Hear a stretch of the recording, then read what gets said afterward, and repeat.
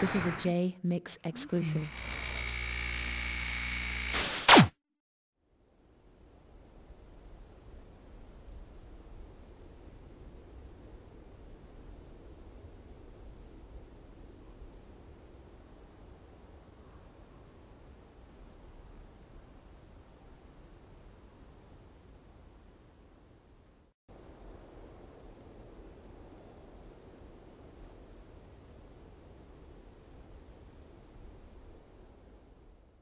He said, go to the office tomorrow.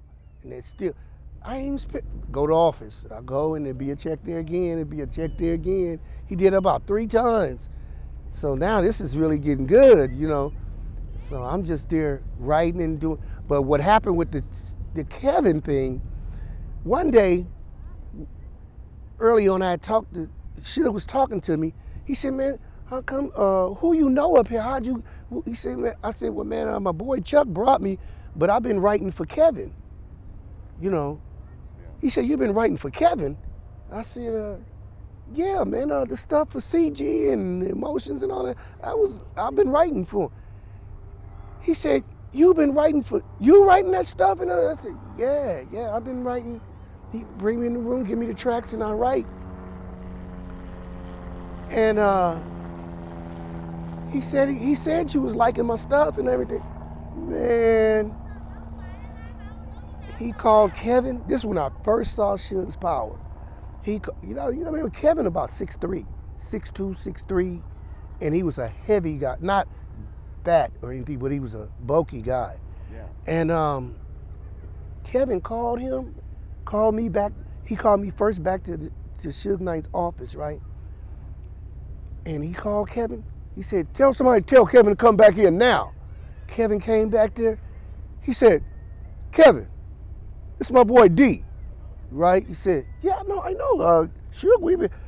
He said, he said he been writing. Yeah, I was gonna let you know, Suge, and I was gonna.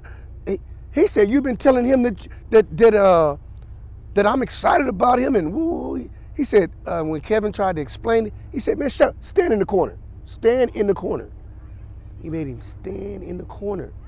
And I'm watching all of this. And Kevin's trying to talk. But Suge, man, stand in that corner. And I right then I was like, oh my God. Like he's a 5-year-old. Man, I said, oh my God. Stand in the corner. He said, man, we gonna do some business now. Woo, he was talking to me or whatever like that, and it, to me, is a little bit of relief too, because all that, it confirmed that Suge really didn't know about me. Like, he was really using me. You know, he was using like petty cash that was in the drawer to buy me lunch and stuff like that, but there was no, you know, I don't believe that Kevin was gonna be I believe he was being crooked. I don't think he was going to give me the credit that I had coming. I think he felt like if he threw me something here and there or whatever, that would have been enough or whatever. You know, like, just keep it real, there was a lot of people running around with that was doing work.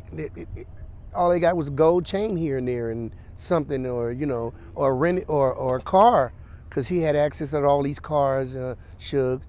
And so people were running around with cars really that belong to Suge, you know.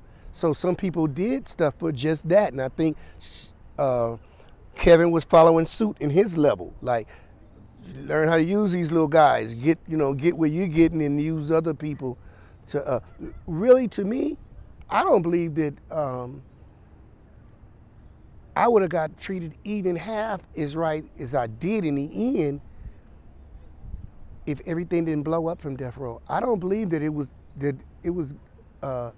Suge's and them's intention to really pay us right. I don't. I still don't believe that. I believe by everything messing up the way it did, and Suge going to prison and all these things like that, I think everybody else had to handle what the business that they had to handle, and everybody else went and got lawyers, so things ended up getting handled the right way.